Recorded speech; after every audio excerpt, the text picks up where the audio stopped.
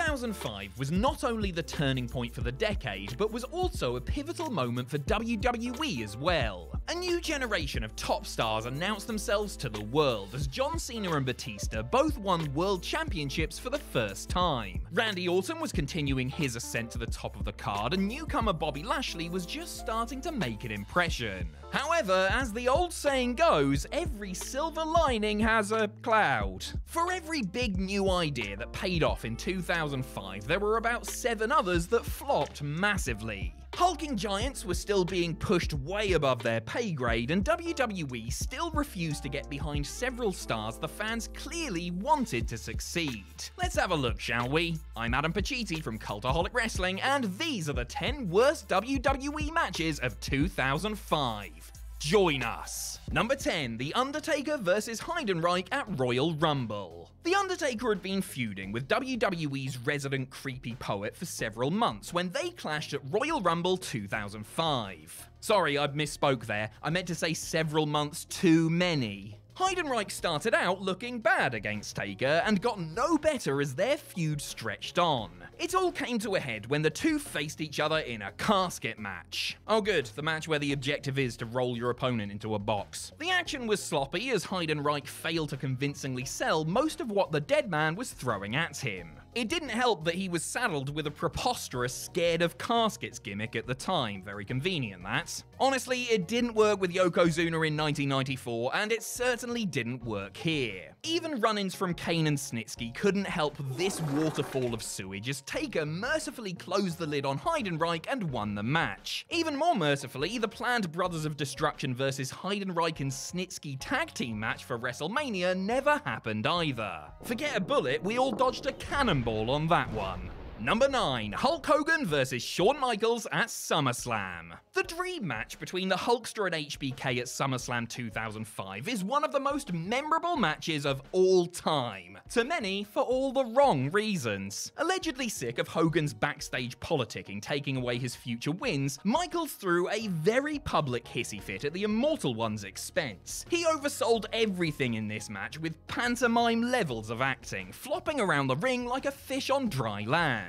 HBK's theatrics, plus the backstage reasons behind it, make this one of the funniest WWE matches of all time. And it's also one of the most cathartic, as Hogan is the one getting punked out for a change. Unfortunately, to some, this blatant unprofessionalism from the showstopper overshadowed what could have been a historic main event. Not to me though, I bloody love it. Worse doesn't necessarily mean not entertaining. Two of the greatest icons in the history of wrestling colliding for the first time ever soon became little more than a meme in waiting. Yes, Hogan was a bellend for trying to weasel his way out of losing to Shawn in the future, but was this really the most mature way to go about things? Then again, I'm not sure the word mature is something that either man has come across. Number 8. Kane vs Viscera at Backlash. What motivates a man to fight? The love of his family? The desire to do the right thing? A chance to leave an imprint on history? Well, dear viewer, for Viscera at Backlash 2005, the answer was Trish Stratus in a skimpy outfit. Trish was in the corner of the world's largest love machine when he took on Kane, who was accompanied by his wife Lita. That's right, this was the whole forced marriage and pregnancy angle, also a genius piece of storytelling. Dodgy gimmicks aside, the two men had a very dull match that had no business being on Raw, let alone a pay-per-view. The most exciting part of the bout was when a chair-wielding Trish got smacked in the face by Lita and her crutch. Unfortunately for all involved, that was about as good as it got. Number 7. Orlando Jordan vs Heidenreich at Judgment Day. We try not to focus too much on build-up in these countdowns because a poor storyline can unfairly reflect on a good end product. In this case though, the build was just too weird not to mention. After embarrassing himself against The Undertaker, Heidenreich inexplicably turned babyface after WrestleMania. Part of that character change involved making friends with audience members and reading them his delightful poems. This is exactly what happened at Judgment Day, as Heidenreich chose a member of the crowd to sit at ringside for his match against Orlando Jordan for the US title. The young girl in question, whose name was Alex, must have been a plant, because there is no way a normal 10-year-old would be this excited to listen to a Heidenreich poem. With all that out the way, the two men wrestled a clunky match with zero heat to it, which ended with a DDT.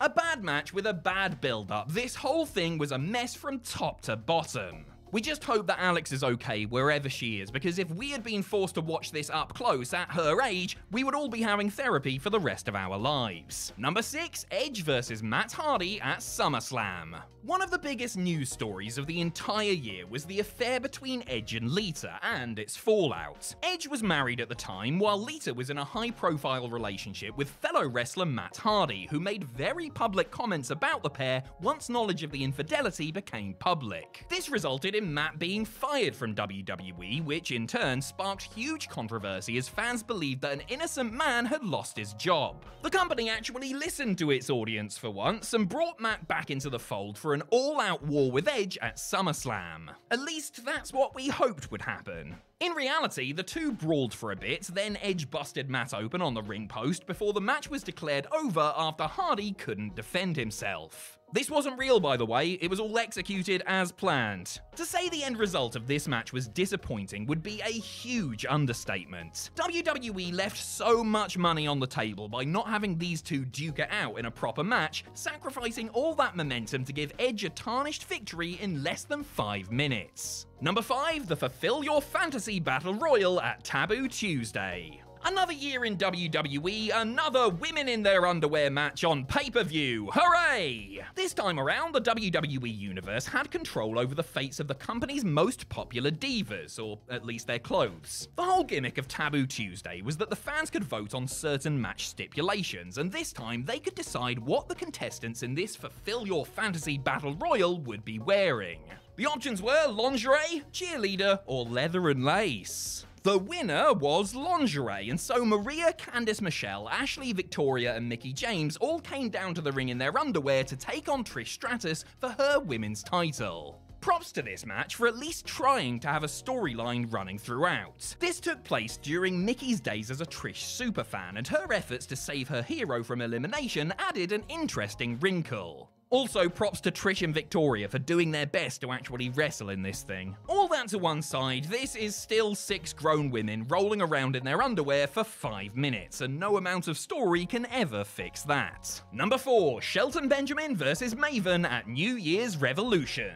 Heidenreich's poetry promo was weird and creepy, but at least it didn't happen after the bell had rung.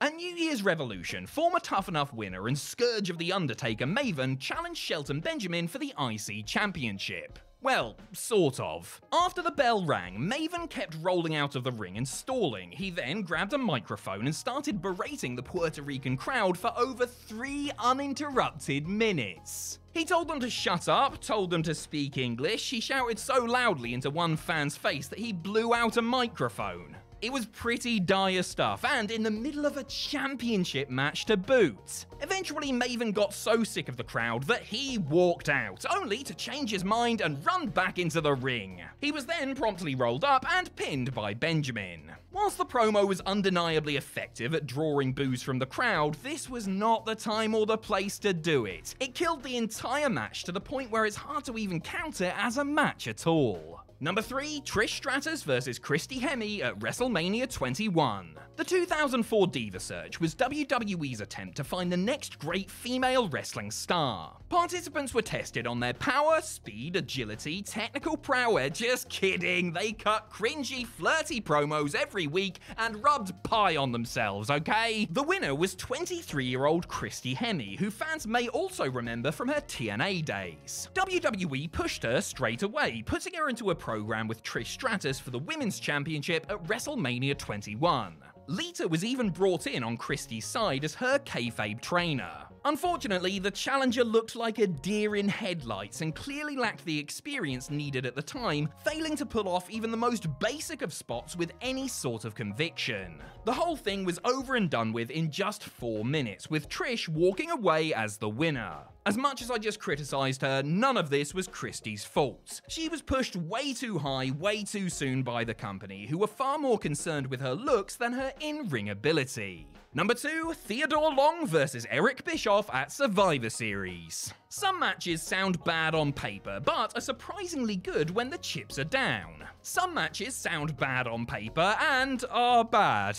Welcome to Eric Bischoff vs Theodore Teddy Long at Survivor Series 2005. The general managers of Raw and SmackDown respectively had been getting all up in each other's business leading up to the show for that most sacred of reasons, brand supremacy. This led to both men squaring off in an actual honest-to-God match. Now might be a good time to remind you that neither are actual wrestlers and their combined age at the time was 108. What followed was 5 agonizing minutes of Long shuffling out of Bischoff's way, hitting him with his shoe, and then being distracted by Parma Cannon? Who? Things somehow got even worse when the damn boogeyman showed up to attack Eazy-E, allowing Teddy to slowly crawl over and make the cover. Bad idea, bad execution, bad everything. This match stunk to high heaven. But at least we didn't have to look at anyone's backside. Number 1, Akabono vs Big Show at WrestleMania 21.